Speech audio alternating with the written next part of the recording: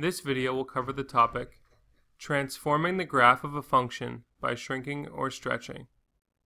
What does it mean to transform a graph? In this topic, transforming a graph means to either multiply all y coordinates by a given coefficient or to divide all x coordinates by a given coefficient. A problem asking to divide all x coordinates by a coefficient looks like the following example. The graph of y equals f of x is shown. Graph y equals f of 2x.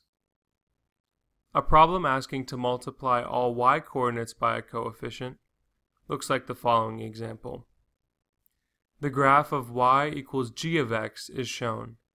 Graph y equals 1/2 g of x. Okay, that makes sense. But why can't we transform a graph by multiplying both the x and y coordinates in the same problem?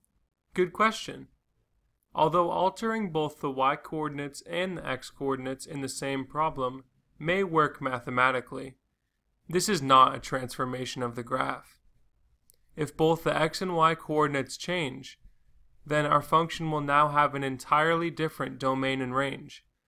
Thus, it should be written as a different function, not as a transformation of one function. So, when we transform a function, either the domain or the range will change, but not both? Exactly. Let's look at the first example, where we are asked to graph y equals f of 2x based on the original graph given.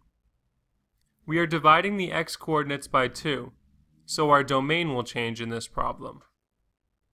Since this function is one line, dividing the x coordinates of the endpoints by 2 and drawing the new line segment will result in our answer. This line segment now goes from -2, 4 to 0, 0. For the next example, we are asked to graph y equals 1/2 g of x based on the original graph given. We are multiplying the y coordinates by 1/2, so our range will change in this problem.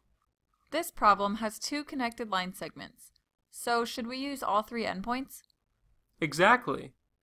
Multiplying the y coordinates of each endpoint by 1/2 yields our new graph, with endpoints at -4, 1, -2, -1, and 0, 0. Okay, I think I understand, but let me summarize what we've just learned, just to be sure. To transform the graph of a function by shrinking or stretching, we first look at the change in the equation for the function.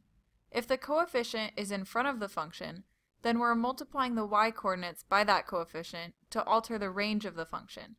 If the coefficient is in front of the x in the function, then we're dividing the x coordinates by that coefficient to alter the domain of the function. That's right.